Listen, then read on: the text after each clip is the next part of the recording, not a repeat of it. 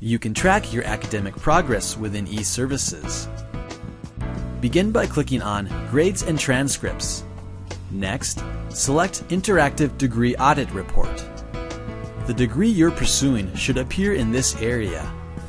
Access the report by clicking on the degree. This report, commonly referred to as a DARS report, functions as an educational roadmap. It's a complete list of program requirements specific to whatever degree or major you're pursuing. Whether you are planning on transferring with an Associate of Arts degree or completing a career program, your DARS report gauges where you're at. It shows how much coursework you've completed and how much you have left. In addition to this, it shows the various classes you can choose from to fulfill the remaining program requirements. It's very helpful when it comes to registering for classes. Transfer courses from other institutions will show up on the DARS report once your official transcript has been received and evaluated and you have been accepted to M-State. Transcript evaluation usually takes 2 to 3 weeks after all official transcripts have been received. At the top of the screen, you'll see a series of graphs that chart your progress and performance. Keep in mind that charts and graphs may vary depending on your degree or institution. The pie graph on the left represents the minimum total number of credits required for your degree. This corresponds to the total credit requirement in the audit below.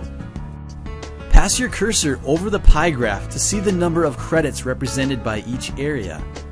While there are none in this example, the dark green section indicates the total number of credits earned. The light green section indicates the number of credits currently in progress, including those currently registered for. 6 credits in this example. The pink section indicates the number of credits needed to complete the minimum total credits required. The blue in the legend will indicate planned courses. The blue bar graph to the right indicates the combined GPA for all courses used in the total credit requirement. Because this individual is just starting college, a GPA is not yet available. The horizontal bar graph includes key requirements for your selected degree. The colors on this graph represent the same things as those on the pie chart. In order to read your DARS report, you'll need to refer to the legend which explains what each of the symbols and abbreviations mean.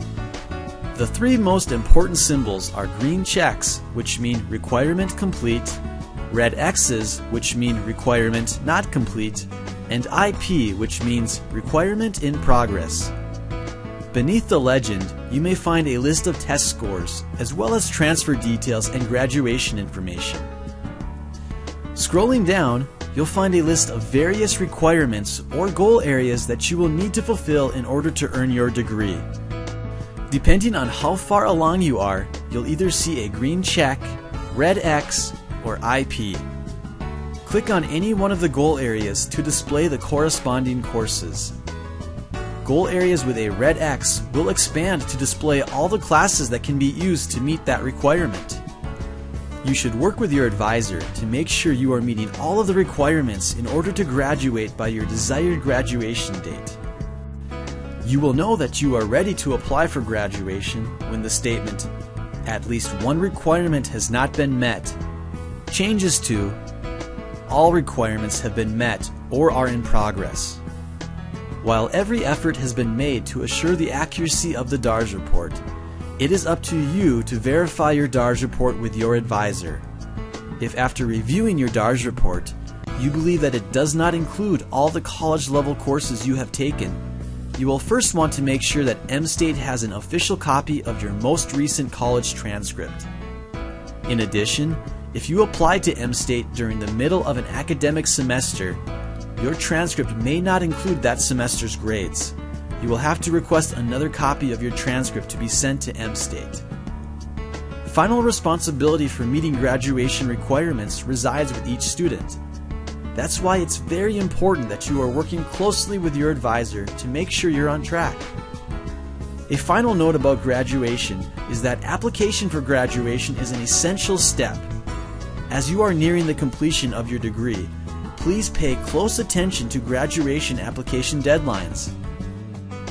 Your DARS report should display one of the following when you apply for graduation: all requirements completed and program courses used, or all requirements have been met.